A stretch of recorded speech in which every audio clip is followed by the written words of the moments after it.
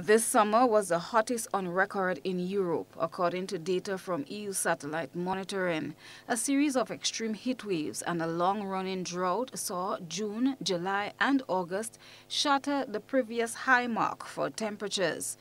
Even though we are in what is traditionally considered the rainy season here in Grenada, this past few weeks, we have been experiencing extremely high temperatures. Medical doctor Francis Martin advises people what they should do to avoid any form of complication. He notes persons most likely to be affected. The heat that is being experienced these days and the rise in temperature that we have put people at the increased risk of having some specific physiological conditions. People who are at the extremes of ages are much more vulnerable. So here we're talking about babies, children, and elderly folk. The two most important and common symptoms that they feel are dehydration and heat exhaustion or heat strokes. You'd find that both ages are at risk of this.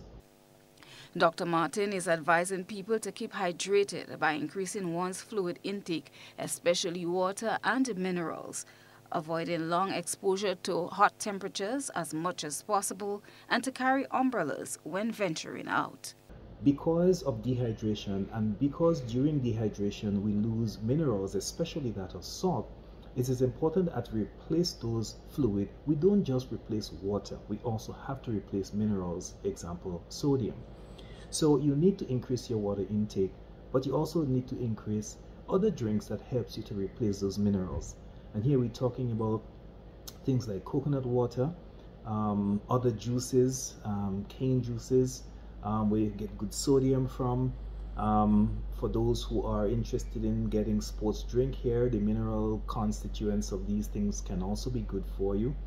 And for babies and children, you probably would not want to use sports drink, but regular fluid, regular water and juices is just as good for them. A word of caution for persons who may have underlying conditions. If you have underlying conditions, make sure you take your medicines, because there are some medication like blood pressure medication that can cause you to lose water as well. So elderly folks and persons with high blood pressure and diabetes, especially kidney failure as well, are at high risk because they are already taking medicines that is causing water to be drawn from their body anyway. And so the high temperature puts them at even more risk of heat exhaustion and dehydration. So they must be very careful to replace the water that they're using. And if you so do, you will be able to get through this high temperature with no problems at all. Christelina John, GBN News.